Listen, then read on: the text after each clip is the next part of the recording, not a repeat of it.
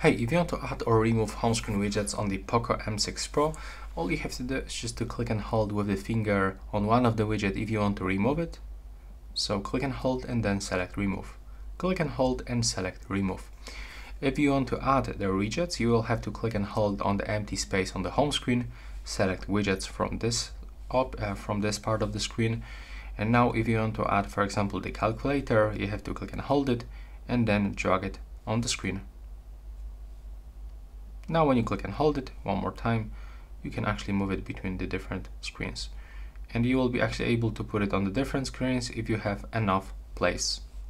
So there's like widgets with different sizes, and you can check the sizes by checking right here. So here, this one is actually 1 by 1, but for example, the calculator is actually 5 by 4.